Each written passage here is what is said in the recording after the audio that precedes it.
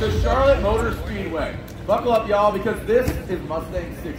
Ford's celebration of Mustang's first 60 years. That's right, first 60 years, because we got 60 plus more as we charge full throttle into the future. My name is Jared Deanda, and I'm here with thousands of Mustang's owners, fans, media, and of course, Ford employees. Let's hear a thunderous rumble of some Mustang love.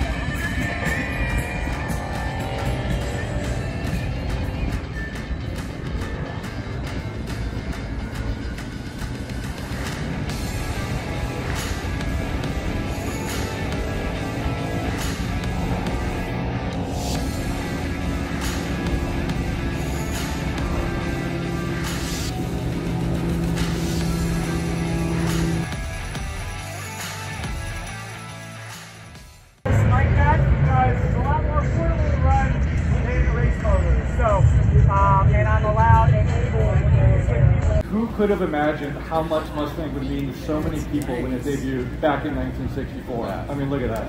It was an overnight sensation that went on to become an American icon. Others have come and gone, but 6 decades later, Mustang continues to evolve and there is still nothing like it. It has earned its place as a global performance icon that still keeps to its American roots. Today, Mustang races around the world. It is the world's best-selling sports car for the last 10 years combined, and America's best-selling sports car last year.